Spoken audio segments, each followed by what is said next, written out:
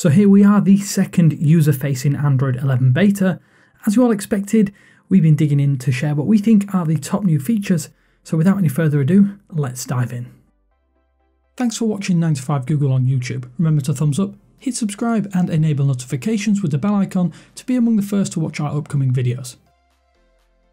So if you have the Now Playing feature enabled with the Android 11 Beta 2 build installed, you get a neat little notification button which will get you into your music history a little quicker. This replaces the View History button that extended the notification within the shade. Tap the small musical note and you'll see your entire device listening history with no changes in functionality. When using your device media controls on Android 11 Beta 2, you might notice a new non-material ripple effect when you press the pause play button. Although it does look completely out of place, it is a nice way to see when your play pause button has been activated. The new picture-in-picture video resizing mode was a really welcome addition in the previous Android 11 beta, but it was a little tricky to activate reliably. The latest beta now adds a handy visible toggle to help you drag and resize any currently playing videos on your device.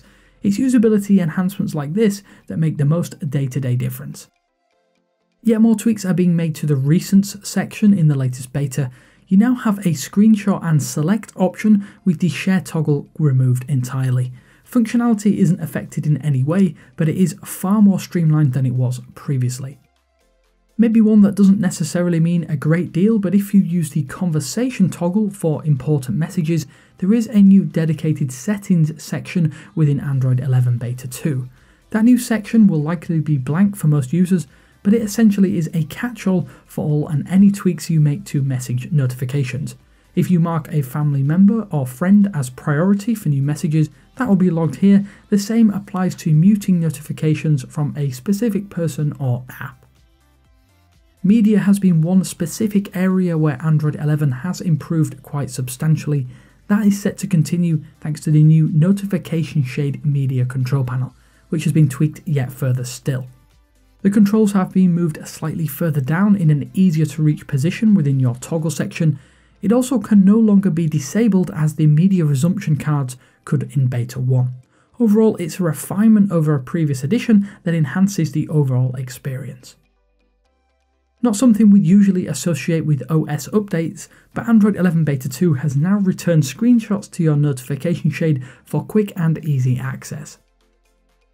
Firstly, the native screen recorder now has a new icon as part of Android 11 Beta 2. Instead of a small camera, it's now a dashed circle with a record button inside. That's not the only screen recording tweak though, as you can now record device audio sources.